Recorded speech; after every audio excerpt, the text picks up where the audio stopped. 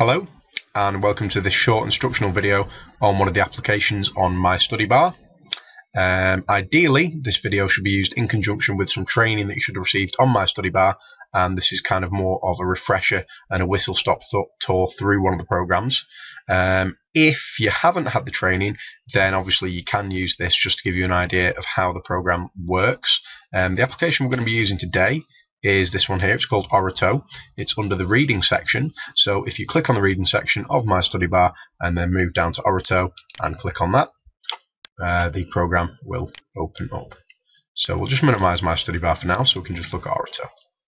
Okay, so we've got the main toolbar for the Orato application here, and we've got various different options. This first one is speak, the second one here pause, the third stop, then we have options, help, and exit.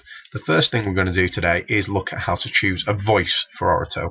So we click onto options, and then here we have various options for voice. If you click on here, it will give you any downloaded voices that you have on your computer. I'm going to choose TechDis Voice Jack. I downloaded this from the TechDis Voices on JISC. If you just Google TechDis Voices, then you'll be able to find those, and they're available for people to download for free in the UK. You've got an option here to change the speed at which the voice reads the text back to you, and then below that the volume at which the program reads text back to you. Then you've got several other options here, so automatically start reading the clipboard, show text when reading, highlight each word when reading, and highlight each sentence when reading. Now I would probably leave these ticked, but it's up to you. Maybe try out some of the different ones and see what you're happy with, or see what the student you're supporting is happy with.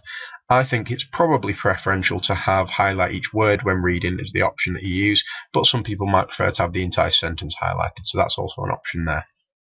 Down here we can choose the size of the font and the font color of the text when it is read back to you by the application. So here we have it as font Arial, and we'll select that as bold as well, and we'll have it read back to us in size 18 for now. So we'll click OK on there. If we wanted to change the background color of the text when it's being read to us, we can do that through here. And if you go on to define custom colors, you can choose practically any color that you can think of, but for now we're going to leave it on white. So we again click OK, and then once you're done with the options menu, you just click close, and the program is now ready to use.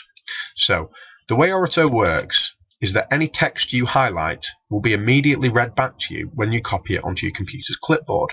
So I'm going to do that as a quick demonstration now.